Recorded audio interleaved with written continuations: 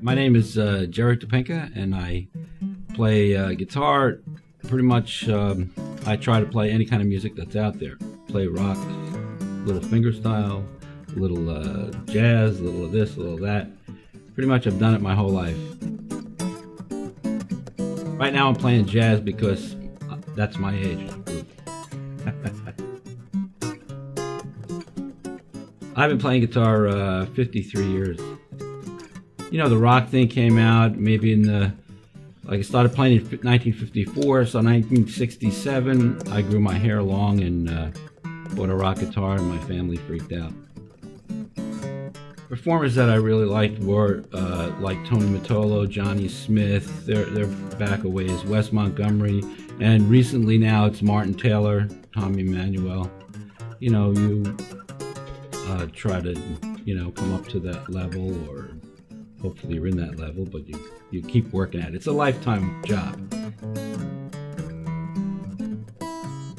What I'm always striving for is just to get better. So I work as, you know, as much as possible without driving myself crazy, because I also teach 3 days a week.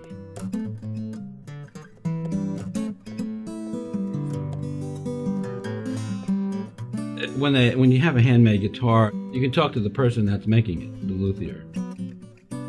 You can talk to them and say, you know, I really don't like my arm being over here or over there, and they can make adjustments. They can fine-tune it for the way that you personally like to play it, and that's an important thing as a player, because one little thing can make a big difference in your performance.